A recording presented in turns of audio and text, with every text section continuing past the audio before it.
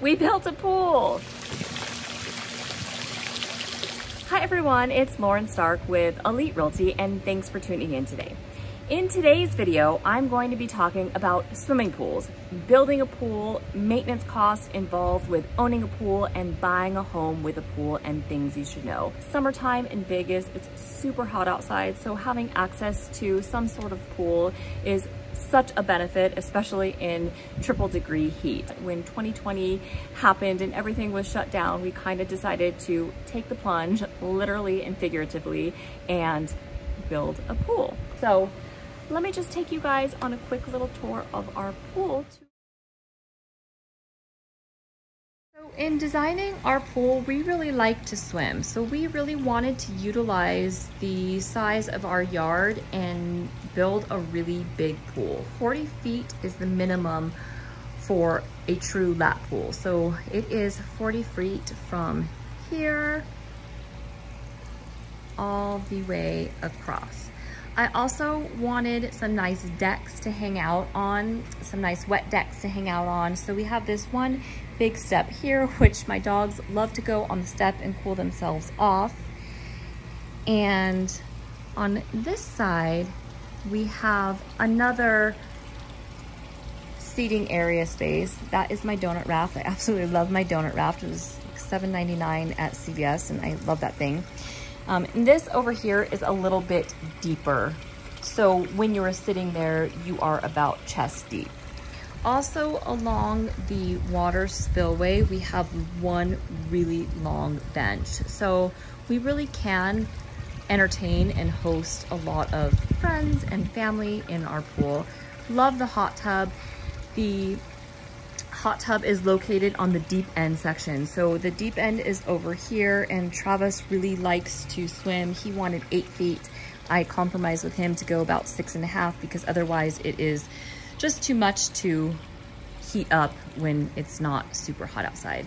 And then something that I've always wanted was a fire pit. So I went big on the fire pit. It's a 10-foot fire pit and it has all the pretty glass, and in the winter times after taking a hot tub we turn this on and it is just so pretty. I love my fire pit that we built, and we had to put the glass barrier around it obviously for safety and on those windy days.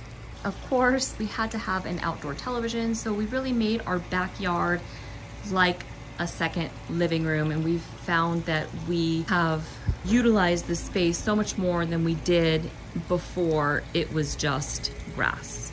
So we actually did an owner build process, which means that I designed the pool with the help of a pool designer, got all the plans done, did the permits myself through the city of Henderson, and subcontracted out with each and every trade to build this pool. The reason we decided to go that route is I have a little bit of experience with construction, the savings involved, about a 30 to 50% savings. And also the pool companies didn't seem to be designing what I really ultimately wanted with the depth that I wanted and the size that I wanted. They kept trying to shrink me down and fit me into a box of things that they wanted to tell me as opposed to things that I wanted. So in actuality, there are not that many steps involved in building a pool. It's actually quite simple. Let's talk about designing your pool. You're gonna want to know what type of design you want when you build your pool, whether you want something that's very geometric in shape or whether you want more of a free form look, whether you want kind of a lighter pool color or a darker pool color, just things like that to keep in mind. Pinterest is going to be your friend. I had a great designer who was extremely familiar with building pools from scratch and really walked me through the process. So first things first is the dig. Here in Las Vegas, we are on very hard soil and we have what is called caliche, which is a really hard lava rock. There is no way to determine whether or not where your home site sits, whether or not you have caliche. So it's just one of those things that Some people get lucky and some people hit caliche. If you hit caliche, it's gonna require the dig to come in with a jackhammer, and it costs about $200 an hour to dig that hard rock out to get the depth that you are looking for. Luckily, we did not hit caliche, thank goodness, but we did have an involved dig process as our backyard was fully landscaped and had some very mature trees that we had to rip out before they could even start digging underneath. Be prepared for a complete and total mess when the dig happens. After your dig is complete, they are going to come in and you need to do the plumbing and the electrical. So you will have to have all your pool equipment on site in order for them to be able to do the plumbing. And they will set your pool equipment on a special equipment concrete pad and get that all set up and be able to do the plumbing. At that same time, the electrical will come in and they'll start setting up your panel and all the electrical that is required for the pool. Right after that is done, the steel comes in. That takes a day. It took about a day for them to rebar and steel the pool. Since we are in the city of Henderson, once the plumbing, the electrical, and the steel goes in, I had my first inspection, passed, no problem. Again, I was able to schedule everything online through the city of Henderson. The inspector came out the next day and then I could continue on.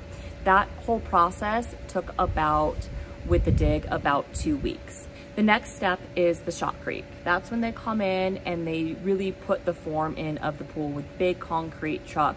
And they come in and they spray the pool, and that's when you get that gray, smooth look. Something that I didn't know is that the shotcrete has to cure for a good solid week. You really want that part of the pool to be dry before they add the next step, which is the tile. I had a lot of fun shopping for the tile. I chose an Aquabella tile and I absolutely love it. I chose a blue tile because I feel that the blue tile is such a timeless and classic look for many years to come. I know when I look for resale houses and I see that blue tile, it always is eye-catching, it always pops, and it is kind of a timeless look. And then I went for a little bit of bedazzled jewel in the water spillway features.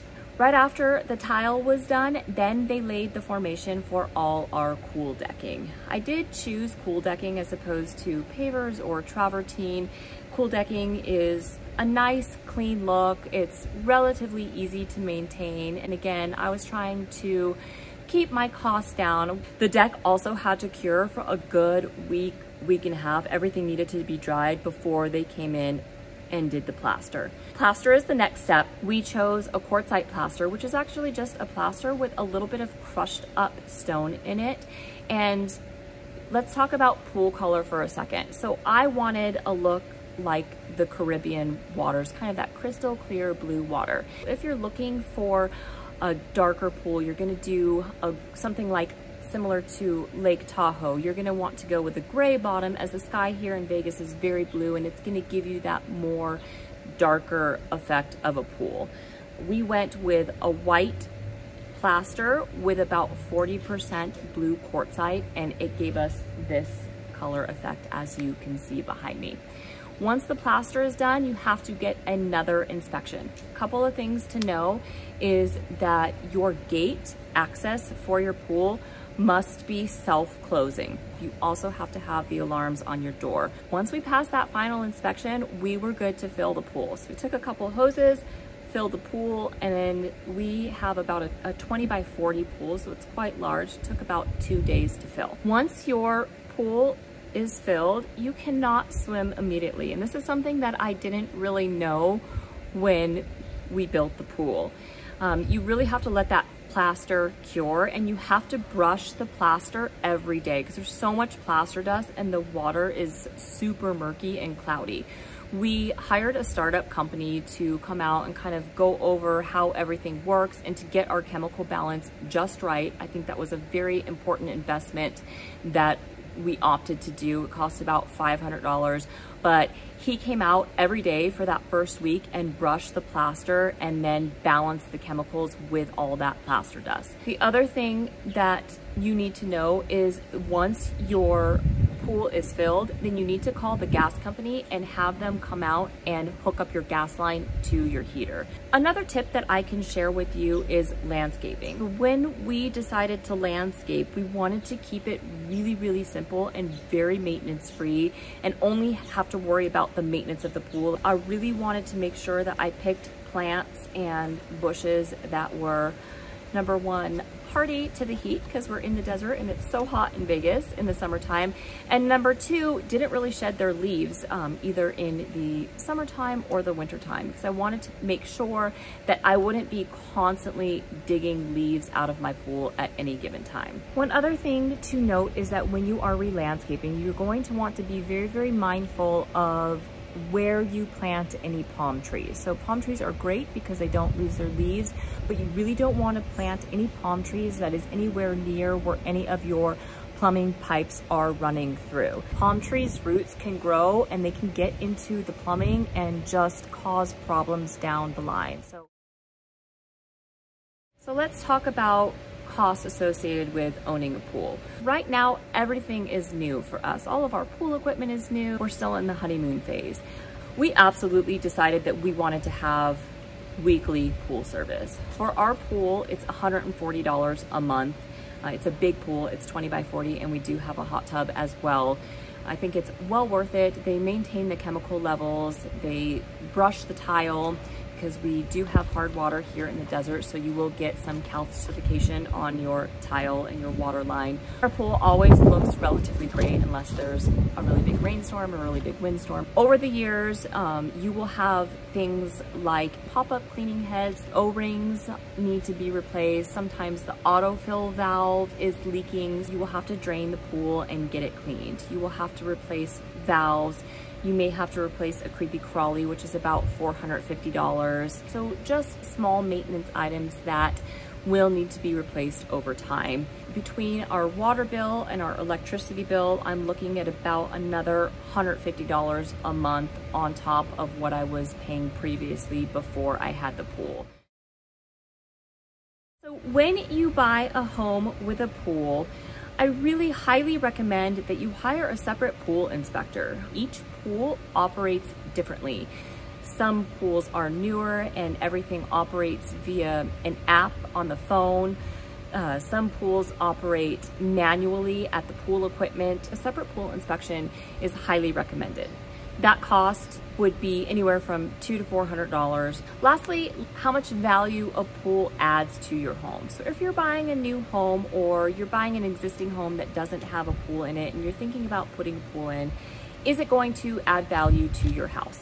Yes, 100% it's going to add value, but never the full amount of value of what the pool actually costs. That being said, it will make your home much more liquid. Here in the desert, more oftentimes than not, the days on market for homes with pools is much, much shorter, and you'll definitely get the premium associated with having your own pool, especially post-COVID when people really have changed how they live. Well, I hope you found this video helpful and informative. If you haven't yet already subscribed to our channel, please go ahead and click that subscribe button. As always, thank you so much for watching, and I will see you all on the next video. Bye for now.